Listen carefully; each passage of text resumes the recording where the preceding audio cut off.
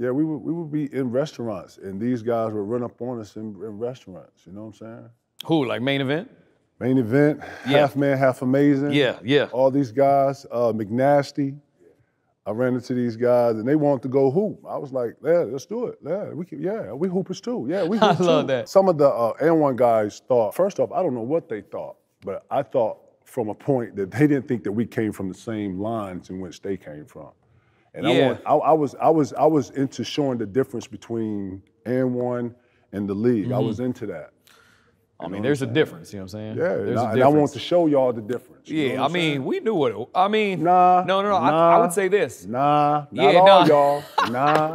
I looked at it different, right? I'm a young, I was just happy to be Nah. on a global platform to play streetball. I wasn't necessarily on that. My big bros, I think a lot of them, some of them probably felt like, hey, absolutely. They wanted to see.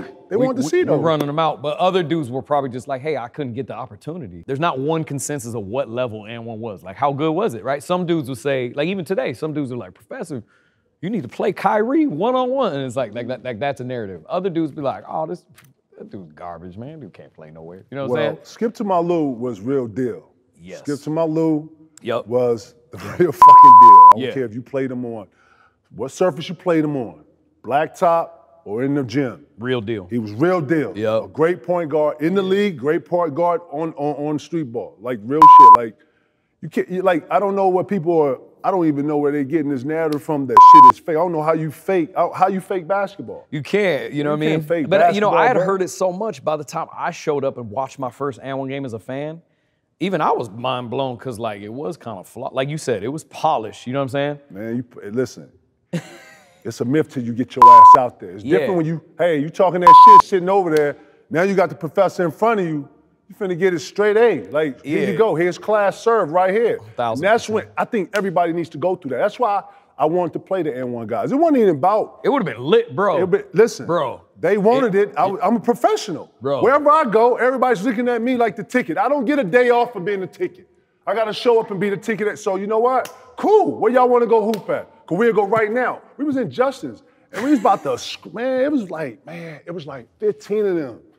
Yo, we was about to scrap in. Oh, I wasn't even there, right? No, okay. We wasn't there. But we was in Justin's and we was about to, it looked like some shit, yo. Just got verbal. It looked crazy, man. They was all on top of Steph, and I came over like, whoa, and then we just got out of line because, you know, we got similar paths. Yeah, you know? yeah.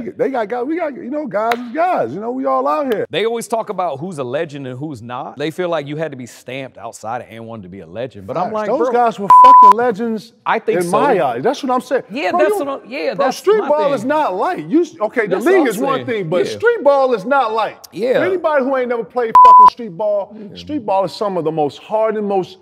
First off, street ball is intimidating as fuck.